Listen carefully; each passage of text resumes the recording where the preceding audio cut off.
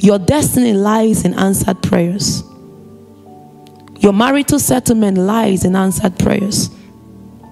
Your professional advancement lies in answered prayers. Any aspect of your life lies in answered prayers.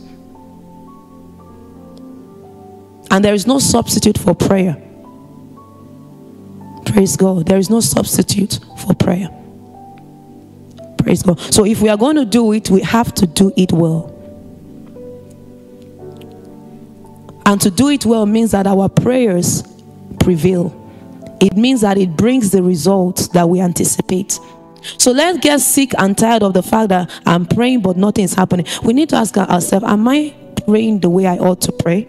Am I praying with the right intensity? Am I praying with the right atmosphere?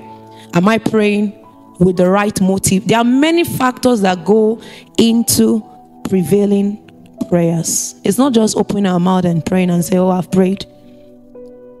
Are you with me? There are many factors that make for what? Prevailing prayers.